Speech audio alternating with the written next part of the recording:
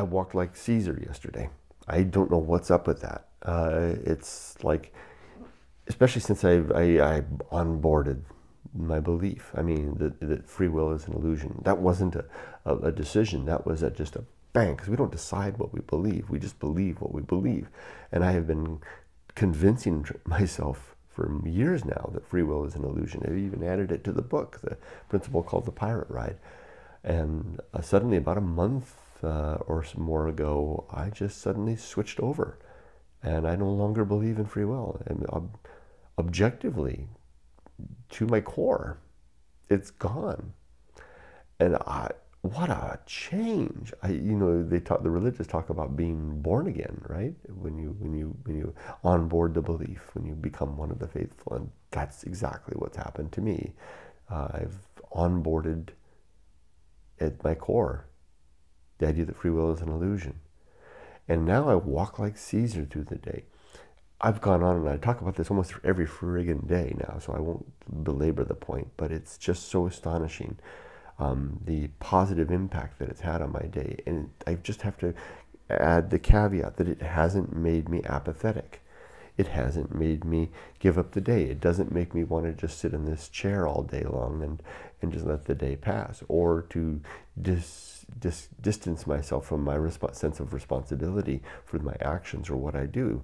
It hasn't done any of that. In fact, it's hardened it the other way. A little bit like that poem. What did that line say at the end? He's awake who thinks himself asleep. I'm going to add that. Do I have anything for the Pirate Ride?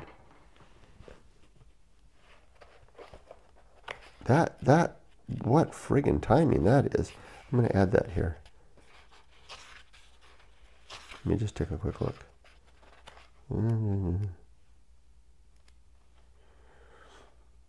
Yeah, no, there's just this one little thing in the course of the stream. I'll move that around. I'm going to add that to the book. Excuse me while I make another book. A quote. Add Keats' line to the Pirate Ride, and he's asleep. And he's asleep. He's awake.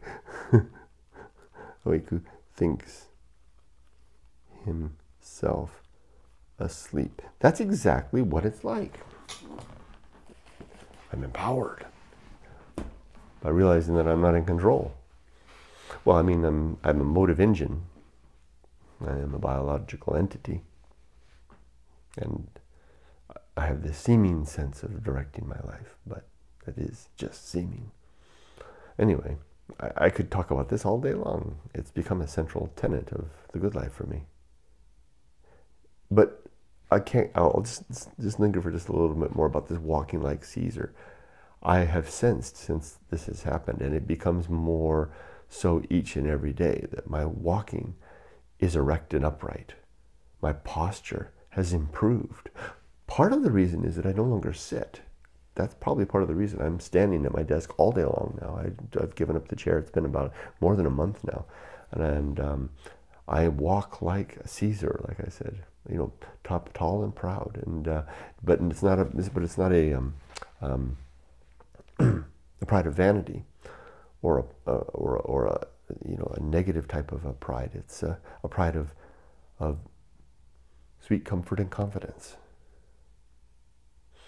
The way that the visual picture I have is, I picture myself on an inner tube on a pretty wide stream, a river coursing through a valley, a steep valley with twists and turns, and never can see what's around the next corner, and rapids, and maybe here and there a treacherous little falls at one part of the stream. If you're lucky, you can avoid that, but the course of the stream will take you. The current will whip us around. But what's key is that my hands are tied. I can't paddle. I just drift with the stream. That's what it feels like to go through life like this. I can come up with metaphor after metaphor, example, and simile, to describe this. I don't know if simile is the right word. It just comes to mind, but I didn't have a choice in that. But you get the point.